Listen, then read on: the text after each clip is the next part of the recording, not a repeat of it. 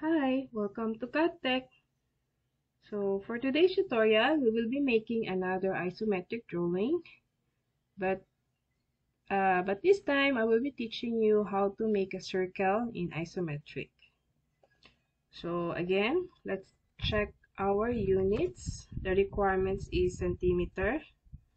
So make sure it's in centimeters. The precision is 0 because all our dimensions is in whole numbers.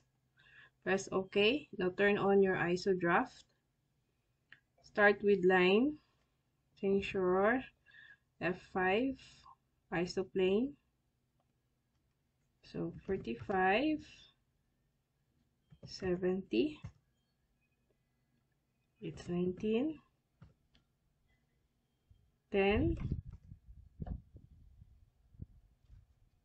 26, so 60 minus 35 is 25, going down is 35, and then 35, and then press enter, change your isoplane again, F5, line, 16, 17, 20, then let's stop there. Let's do the upper part, so 16, F5, F5 again, so that is 5, and then let's just connect the line. Let's change our isoplane again for the top view, so that's 20. Let's connect the line, 5, 16, F5, 19, and then let's just put a line and then 3. So let's do the other one, F5, so 10, change to F5, this is also 10, F5, 26,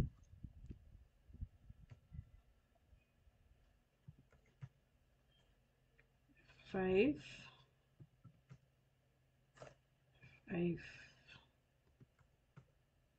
and F5. We will do the circles later on. Let's continue doing all the lines. So this is 60. Change the isoplane.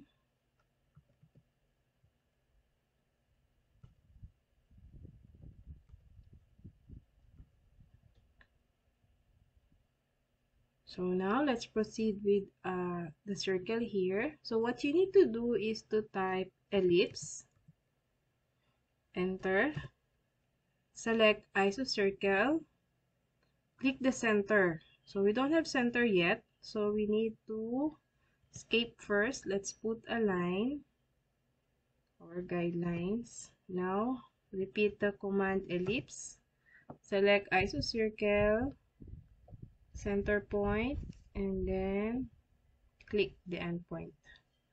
Just copy up F5, enter, sorry, again, copy F5, this point, and then enter, and then let's just trim those unwanted lines. Let's just erase this part and remove this one, and then let's do the other side. So again, repeat the command ellipse,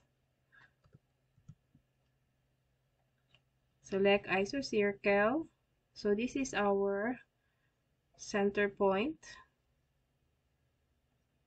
and then trim, and then let's just trim this part, we don't need this anymore. So once complete, all you need to do is to put the hatch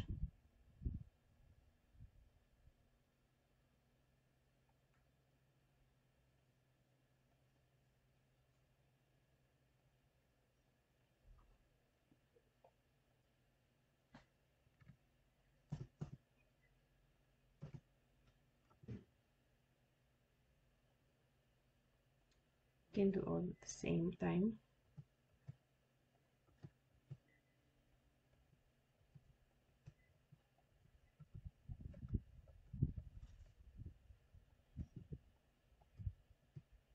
I'm just pressing enter to repeat the command.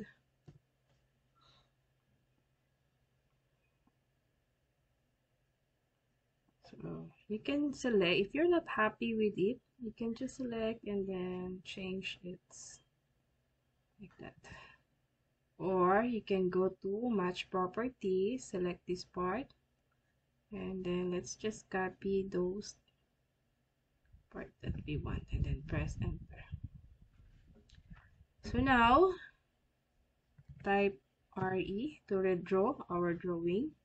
Let's put dimensions now.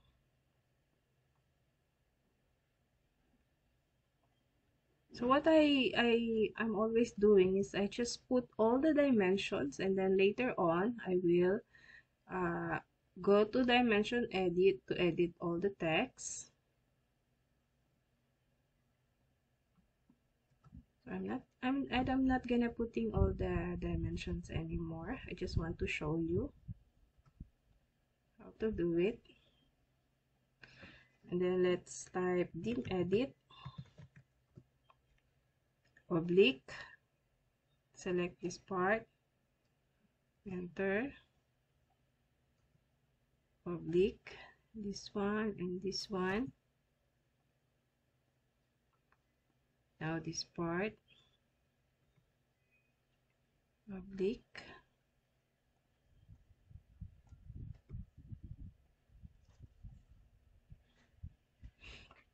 there you go, our exercise 18. So if you have any more questions, if you have any suggestions, just comment down below, and please do not forget to like, subscribe, and share for more video tutorial. Thank you for watching, and God bless.